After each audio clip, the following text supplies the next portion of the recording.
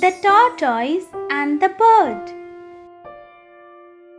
Once a tortoise was resting under a tree on which a bird had built its nest. The tortoise spoke to the bird mockingly. "What a shabby home you have! It is made of broken twigs. It has no roof and looks crude. What's worse is that you had to build it yourself. I think my house, which is my shell, is better than your pathetic nest."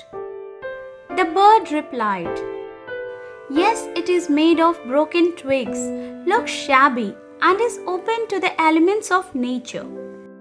It is crude, but I built it and I like it. I guess it's just like any other nest, but not better than mine. You must be jealous of my shell," said the tortoise.